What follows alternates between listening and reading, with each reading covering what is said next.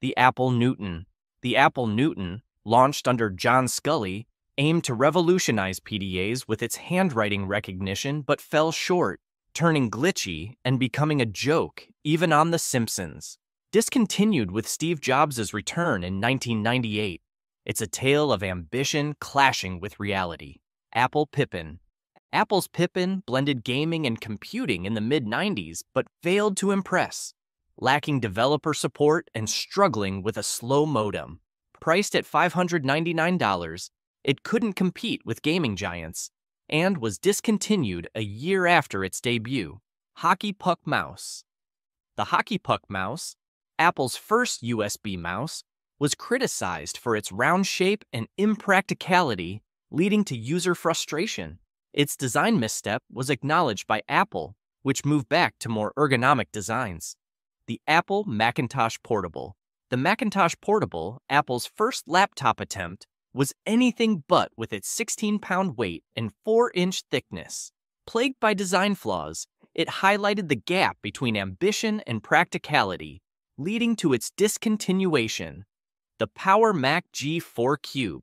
The Power Mac G4 Cube's striking design couldn't overshadow its high price and lack of performance. Missing a monitor and failing to compete with its peers, it was discontinued within a year, despite its innovative appearance. The U2 iPod.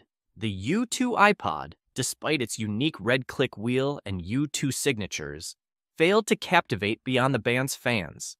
The $50 premium over standard models deterred the wider audience, proving even rock legends can't always sell tech. Apple eMate.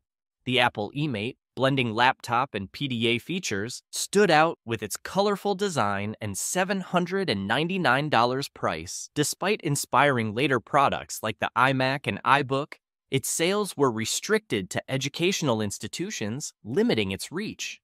Discontinued just 11 months post-launch, the eMate's potential was curtailed. Macintosh TV.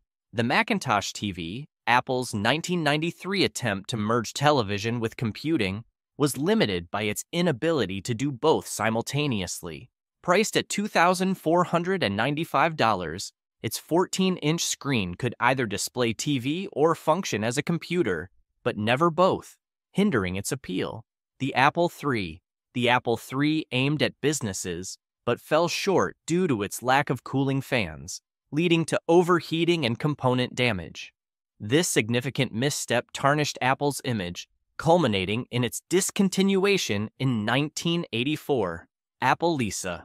The Apple Lisa, pioneering with its graphical user interface, was hindered by a steep $10,000 price, mediocre performance, and limited software compatibility, leading to its discontinuation in 1986 after poor sales. 20th Anniversary Macintosh.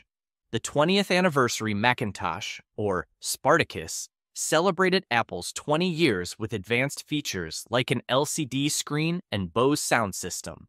However, its $7,500 price led to poor sales, prompting a price cut to $1,995 to clear stock.